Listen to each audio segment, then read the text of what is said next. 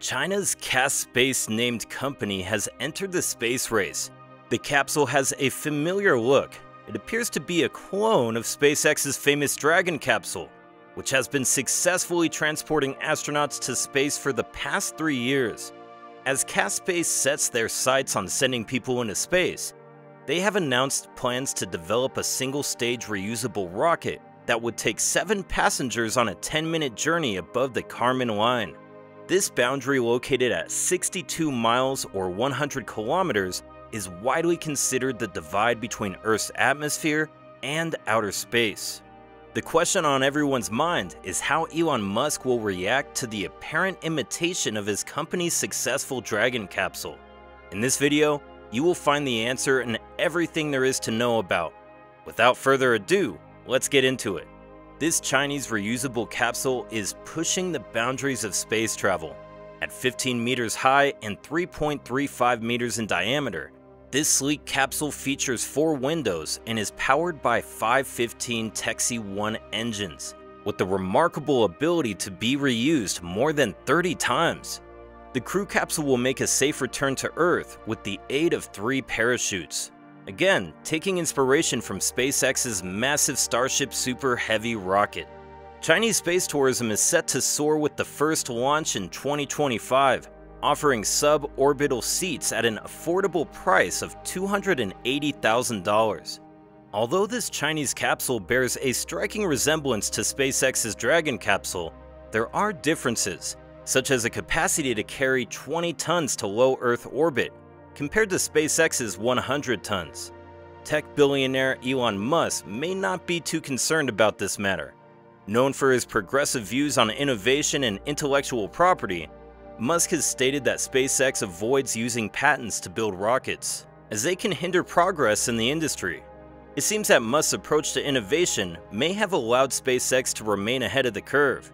In an interview in 2012, Elon Musk expressed his opposition to the use of patents, saying that SpaceX has essentially no patents. He explained that publishing patents would be a waste of time, as the Chinese would just use them as a reference manual. In a recent CNBC interview, Elon Musk spoke about SpaceX's use of strong stainless steel in the construction of its rockets. When asked if the company held patents for the material, Musk responded with a firm no. You know, the problem is, like, patents are generally used as a blocking technique. Right. They're like using like landmines in warfare. Right. So they don't actually help advance things. They just stop others from following you. And most patents are BS.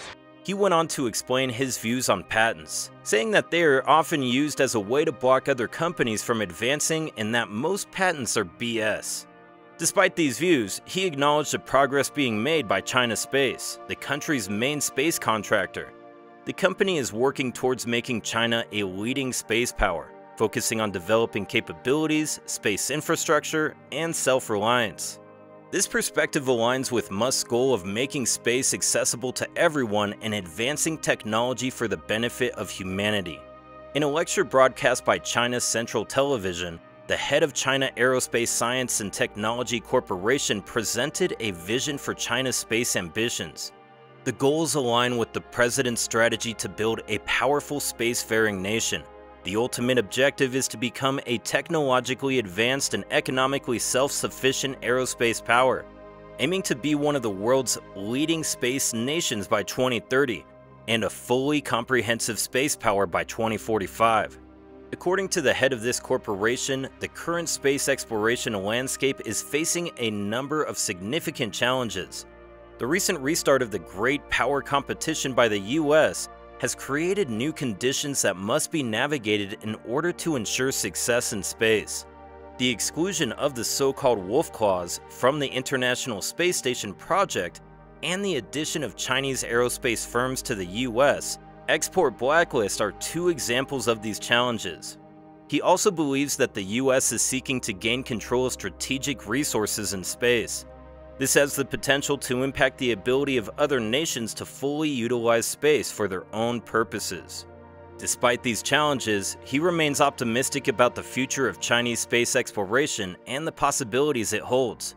By working together and addressing these challenges head-on, it's possible to achieve greater success and continue to push the boundaries of what is possible in space. China has set its sights on exploring the depths of space, with a focus on developing its own independent interplanetary remote sensing lander, or IRLS program.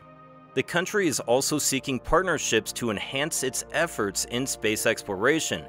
China's IRLS will be developed alongside and separate from the US Artemis program, reflecting the nation's ambitions to be a leader in space exploration. In addition to the IRLS program, China also has plans to embark on a Mars sample return mission in the next 10 to 15 years. This marks a shift from plans of delivering material from the red planet to Earth in 2031, suggesting a possible delay in the timeline. China's space exploration efforts are not limited to Mars. The country has also set its sights on studying the head and tail of the heliopause, with missions targeting Jupiter and Uranus. These ambitious endeavors demonstrate China's commitment to becoming a major player in space exploration and scientific discovery. China's space exploration initiatives are not just limited to the development of the IRLS and Mars sample returns missions, but also extend to the study of exoplanets. The Mayan project, led by the China Aerospace Science and Technology Corporation, is a pioneering effort aimed at exploring and uncovering the secrets of distant worlds. This project has the potential to provide groundbreaking insights into the formation and evolution of planetary systems and our understanding of the universe. Space exploration and transportation have long been a source of human ambition and achievement. In recent years, plans have been made to land on the moon once again, further expanding our knowledge of our nearest celestial neighbor. However, it's not enough to simply reach the moon and beyond.